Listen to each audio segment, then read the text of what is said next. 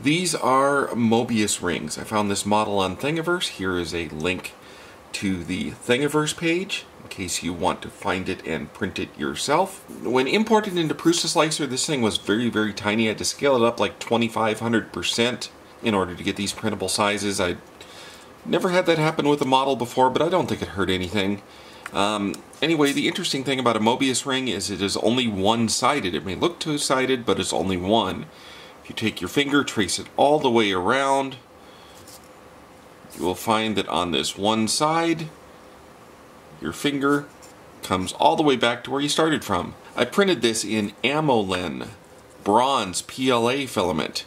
So it is a little bit shiny. There is clearly some metal in the filament, but I don't know if there's a whole lot because it doesn't really polish up that well in my experience.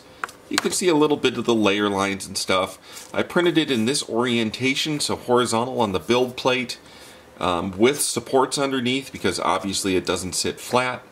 So you can see a little bit of artifacts around here where the top layer was, and then on the bottom layer where it was up against the supports, it's kind of really rough in there. I think if I took it and I sanded it a lot more, I could probably get it looking nicer and get rid of those layer lines perhaps.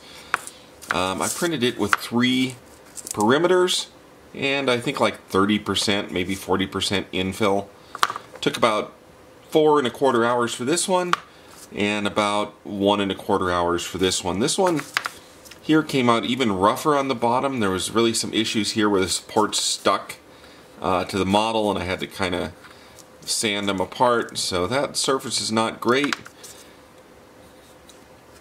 But the rest of it I think is pretty good. So for a couple hours printing, I think they're kind of neat conversation pieces. Nobody's going to mistake them for real metal, unfortunately. But it is an interesting color.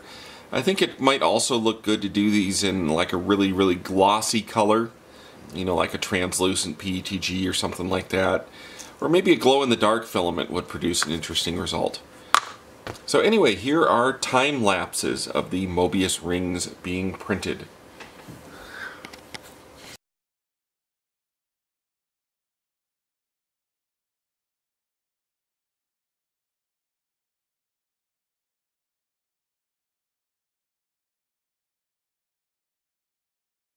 I hope you enjoyed this video. If this sort of thing interests you, then please subscribe and I will make more of them. Thank you.